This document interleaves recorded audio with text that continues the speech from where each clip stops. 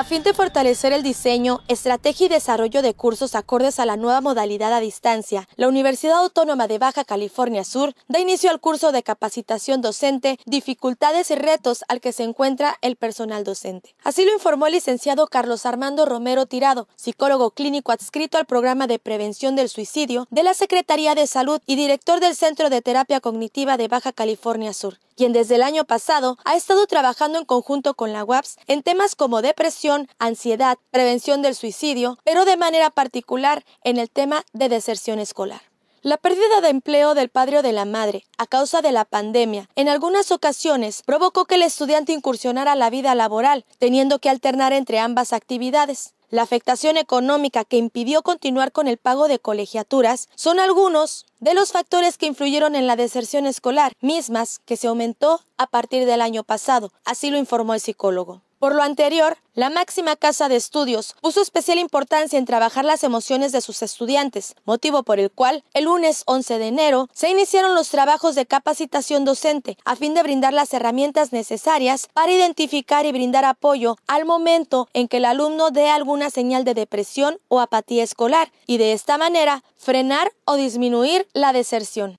Pues ya se están dando algunas estrategias. Ahorita lo que estamos implementando es precisamente ver cómo es que el docente puede identificar, ¿no? Las patologías dentro del aula, ¿no? Cómo puedo identificar si mi estudiante está padeciendo depresión, está padeciendo ansiedad, está con ideación suicida, sin necesidad de ser terapeuta, sino con conductas a veces muy identificadas y muy trabajadas. Por otro lado, informó que el objetivo es trabajar en retos y desafíos con los que se enfrentan los docentes al momento de implementar las clases en línea, manejando temas desde usos de plataformas virtuales, maneras de evaluar, manejo de situaciones difíciles, a fin de desarrollar nuevas habilidades que les ayude a mejorar y cumplir con el desempeño docente esperado, pero sobre todo, transmitir la intención de ayuda y acompañamiento del alumno en su proceso de aprendizaje. Se está buscando que precisamente se le den ese tipo de herramientas para que desarrollen habilidades y puedan cumplir mejor con su desempeño como docente. Por último, el licenciado Carlos Romero mencionó que existe muy buena respuesta por parte de los docentes, así como la disposición de colaborar y trabajar de manera conjunta con el alumnado a fin de agotar las opciones y considerar el abandono escolar como última opción.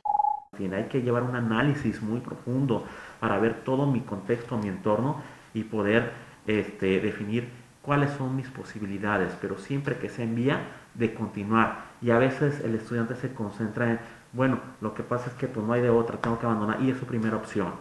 Entonces hay alternativas de ir y especificar su caso a la universidad o a la casa de estudios donde está, puede platicar con sus familiares, puede agotar